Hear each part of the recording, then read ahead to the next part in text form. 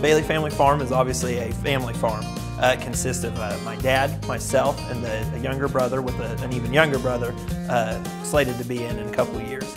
We're a grain farm, corn, soybeans, and wheat. The whole reason I got into agriculture after college and after high school was just that desire of that lifestyle, being able to see the fruits of your labor from beginning to end, and just knowing what kind of a childhood, what kind of an upbringing I had, and being able to transition my children into that and raise them the same way that I was raised.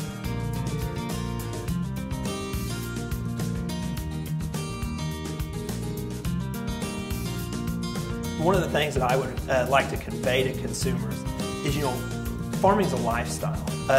With it being Bailey Family Farm, it's still very much that. It's not this big corporate farming operation. It's still a family operation. I show up to work with my dad and brother.